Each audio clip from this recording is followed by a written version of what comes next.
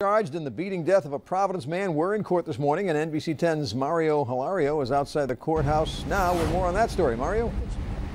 Good afternoon, Frank. Yeah, this was an assault case that turned into a murder investigation. The 3 suspects arraigned within the last hour here at Providence District Court. 2 of the men charged with murder, the 3rd charged with larceny in connection with the beating death of a man.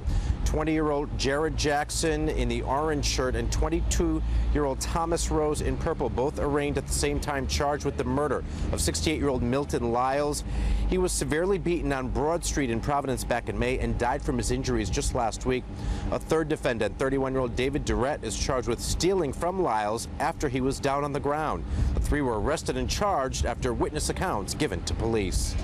Information was developed by eyewitnesses that Jared Jackson, Thomas Rose, and David Durrett committed the assault and theft from Mr. Lyles. Mr. Durrett was charged with stealing from Mr. Lyles while he lay unconscious. Witnesses identified both these defendants, Thomas Rose and Jared Jackson, as the individuals who had beat Mr. Lyles and subsequently caused his death. Now, all 3 of the suspects were held as Superior Court violators, given court dates for next month. We're live in Providence. Mario Hilario, NBC 10 News.